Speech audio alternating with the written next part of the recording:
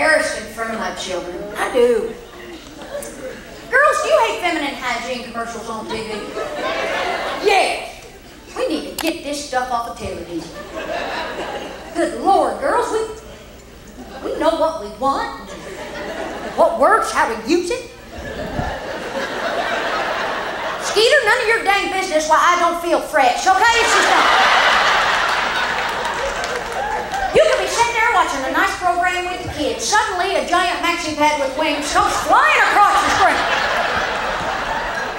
My 5-year-old asked for one for his birthday. Cheapest gift to everybody. Well, they come in a pack of 12. Spray painted those suckers black. Told him it was part of the Batman series. You know what he loves most about that stupid maxi pad with wings? He loves the adhesive strip on the back. Oh, I just lost the boys on that one. Skeeter and Bubba just glazed over on me. They went, what the heck's the adhesive strip got to do with it? They use duct tape now or something? Us girls, we know what an adhesive strip's got to do with it, don't we, ladies? They need to call it what it really does, a pubic puller. That's what it is. Oh yeah, once a month, 3 times a day, we're getting a bikini wax whether we want it or not.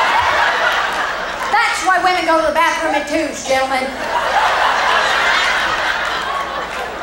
Put it together, Einstein. One stands, one pulls.